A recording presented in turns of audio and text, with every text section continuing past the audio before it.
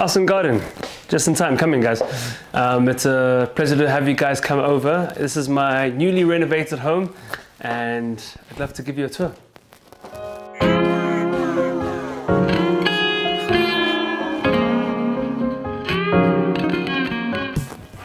So right now we're in the kitchen, and this was probably one of my favorite parts to work on. I think every home needs to have a pretty good kitchen, and I'm all about details and textures. So what I wanted to try and create here was firstly something a whole lot more open.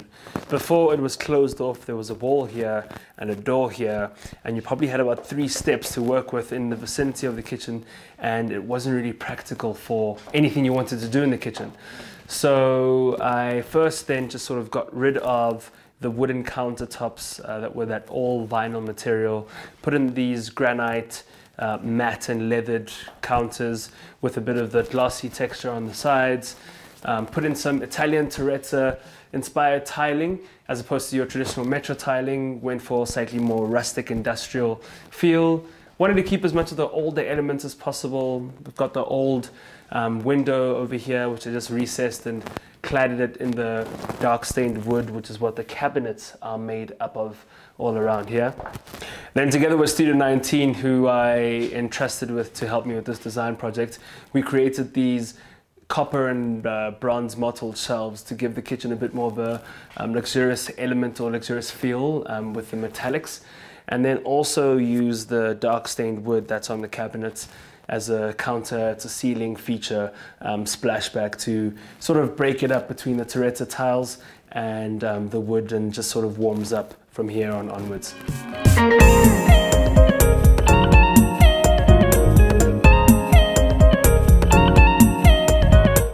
So one of the things I also wanted to be able to create in the home was spaces that felt completely separated from one another, where it was quite distinct, but more specifically, you know, a easy to live in practical kitchen, a bar, a breakfast table, eating area, as well as a lounge that doubled up as quite a comfortable cinema too, but we'll get onto that a little bit later. This is the bar section, and the table's a little bit higher than usual. It's not at a comfortable eating point. So it's very awkward there. That's because I wanted it to be very clearly just for drinking. So have friends over, you have a great social element of being able to just have them sit while you cook or do whatever you're doing in the kitchen, and they'll just sort of drink, and you can entertain them from here, or they can be doing that around the rest of the home. But that's why I love the bar. You know, the bar is just something that really separates it and is a very distinctive, you know, entertaining part of the home. And every bar needs to, in my opinion, have a bit of a statement piece. And that's why I have these concertina lights, which I got from Wayland.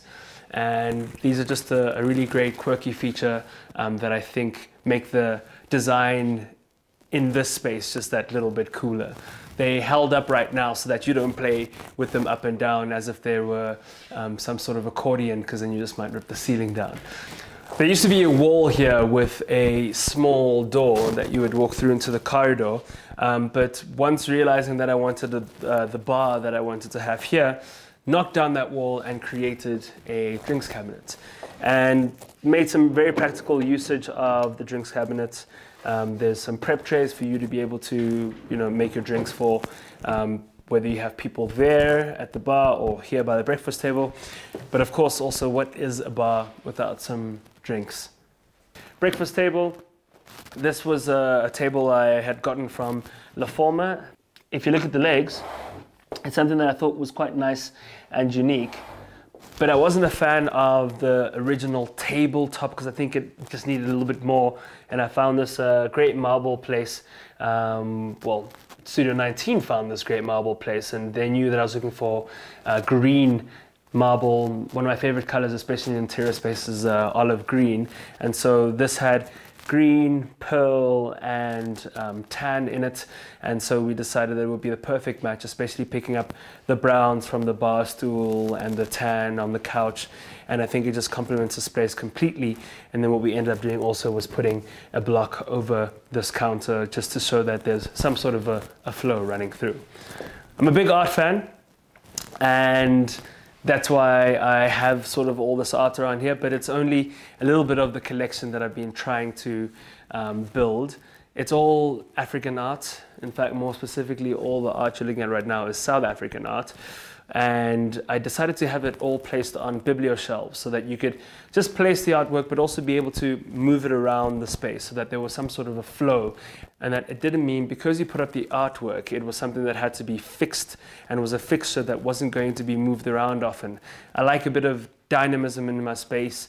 Moods and seasons change and you want to be able to move that around and rotate your art, and that's why I think it works so well that I can just place my art and then decide to move it if I want to. And just to sort of speak more specifically to who the artists are, that piece over there is actually a diptych by Panela Khoza. He's an amazing young South African artist who I've been really trying to track the journey of for a while, and he just keeps going from strength to strength. The same can be said for Gigs Khole, who is another great young South African artist. He's currently doing his residency in the French Riviera, and he's making some big waves there. And then a lady here, Lebohang Motaung, who makes all of her art out of hair. And just like my home, my art needed to be something that made you want to take a closer look, was filled with different textures, made you sort of gasp at it in a very ooh and ah kind of way of wonderment, and you just really wanted to see a little bit closer as to what was really happening and considered the amount of thought that was taken into it. And I think as a detail-oriented person, that's what I love about aspects of art, where you consider people's labor and consider people's thoughts and stories behind things, and what more it could really mean if you just peel away the layers.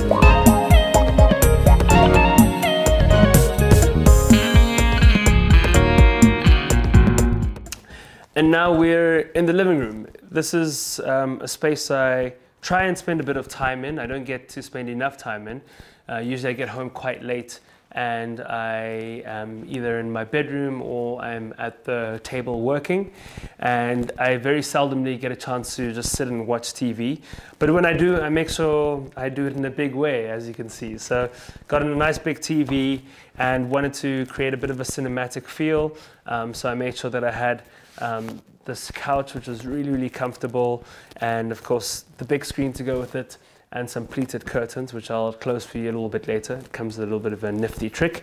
And TV units are always something that are a bit inconvenient to walk through when you are, you know, sort of trying to get past them in a living room. And with such little space, you want to make the most use of the space. So I went for height instead of depth with these TV units, and they're very sort of slimline, long TV units as opposed to deep ones. And it's quite flush with the wall. It allows you to move freely, and it doesn't inconvenience your movement to the outside, which is where we're off to next. So this was actually the first thing that I had done in the renovation. There was a massive wall here with windows and a little door that you'd walk through to get to the veranda. So it was really important for me to have these stacking doors that I could open up all the way, and would therefore open up the entire space for me and allow the outside to come in, and that free-flowing environment that I guess this makes everything feel a whole lot bigger. On any given day, I come back home and I can just relax, especially during the summer, open it all up, enjoy the fresh breeze or air that comes through. In the summer, actually, this is quite heavily leaved up, and it feels like you're living in a tree house. But in the winter, as soon as all the leaves have fallen and you obviously have nothing left on the branches, there's a great view that allows you to see right through them, and it gives a completely different dynamic of living in this space, and especially hanging out over here. But it still has its charm, and it's probably the thing I enjoy the most about spending some time here. But remember, I said that there's a trick I wanted to show you about this particular space. And that was that cinematic feel I was trying to create. So each cinema has a comfortable couch or chair to sit in, as well as a big screen, but also it has the pleated curtain. But what makes these ones special is the illusion of having the outside in, but mainly the illusion of being a solid curtain. However, this one, you can walk through at any point, and it's like a little quirky thing that I kind of enjoy, which makes it quite nice and ethereal. But even more so, if you need to block out the light, just give it a bit of a twist. And you've got your pleated cinema curtains, switch off the lights, and watch your movie.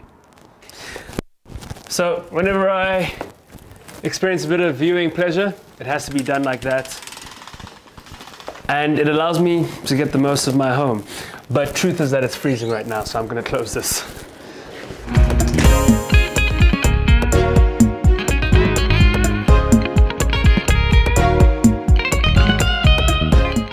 And this is the bedroom. In this particular room, I went for that sort of New York apartment feel. Stripped down the walls, so stripped the plaster, and decided to go for that exposed brick. Have a great view outside there of just some awesome greenery, and it kind of feels once again like you are, you know, maybe next to Central Park somewhere, and gives you that pastoral bliss that you look for when you wake up in the morning. Small little details, have linen covered cupboards, wardrobes, just to, you know, give that a little bit of texture once again. Have a floating bookshelf over there, which has a matching sideboard, both from La Forma, once again going for that very earthy textures and tones and materials, to sort of keep it all grounded as much as possible. Have some art. I love my art in my space, and that art piece there is one by a guy called Chris Valentine, and he's a really good local artist, and that was supposed to be a depiction of the state of my mind whenever I'm just doing my daily grind, living in the big smoke. In fact, we called it big smoke, and how I'm thinking 1,000 thoughts at a moment, and even when my mind is exploding and in overdrive, that expression on that face is cool, calm and collected, because that's the only way I deal with everything. As things get more hectic, I get a whole lot calmer and cooler. That's a photograph from a friend of mine called Tabiso, or Arrow, a really good local photographer too. And I just love that piece just because the boy speaks to me. You know, I think it's a depiction of his innocence until he gets tainted by society, hence his hands being all sort of blue and gloomy. And because I have a great love for reading, and I always make sure I need to get some pages in before I go to bed, Studio 19 created this beautiful reading lamp for me, and it's probably the last thing that goes on and off before I head to bed. And then this used to all be one wardrobe, and decided to knock that down and create an ensuite. And there wasn't much space to work with, and we wanted to create something that felt like it could easily house a young couple, you know, so if I have that special lady in my life, something that we could both exist in. So went for that double vanity sort of spacing of the basins, a shower. I like a good bath, but I don't see the need in having a bath, especially in an apartment. Obviously, things like water usage and the fact that I'm never at home, it's a lot more practical for me to have a shower and just be in and out. Makes my life a whole lot easier. And it's just a space for me that I think is just easy to use, and I have everything that I need, and I think all the detail that is needed is paid attention to. But one thing quite distinctive in this room is that it's got that slightly more African kind of lodge theme going on. I love this pattern, texture, and design. This is actually from Boylands as well, and it was originally a sideboard for a lounge that we instead decided to open up and use as a double vanity, and it makes so much sense in this space. Detailed lamps over here, or lights from Studio 19 as well, and these wonderful long mirrors from La Forma too. And in this space also decided to go for that light wooden oak kind of material, just to balance out the black tiling around here, the black metro tiling. And I think it's just something that creates a really good mood and a sense of neutrality that feels like it all comes together quite nicely.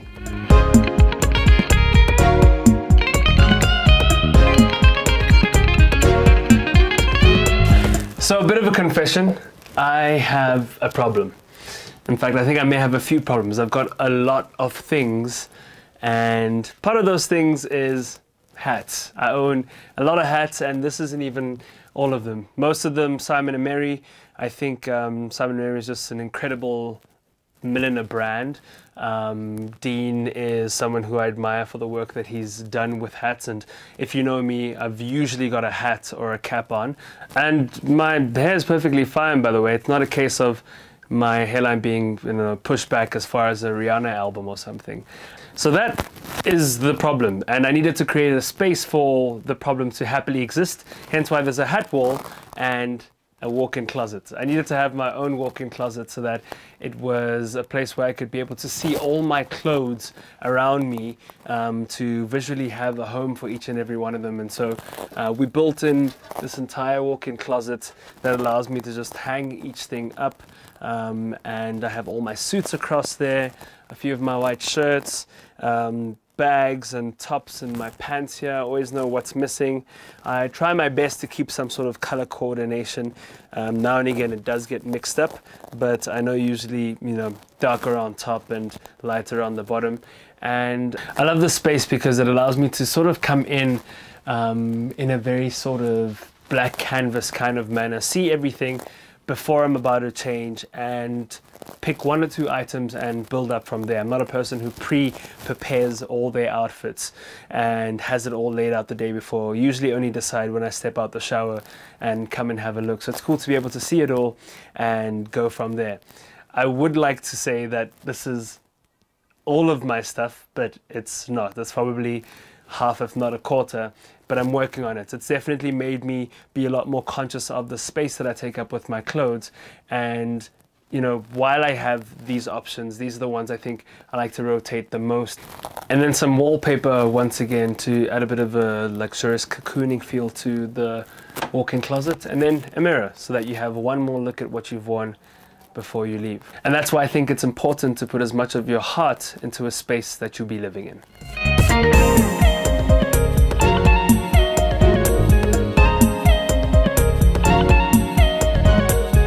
So that's it. Thank you so much for coming to my home. I hope you liked it, and I hope you get out and get that August issue, which is on shelves now. Cheers.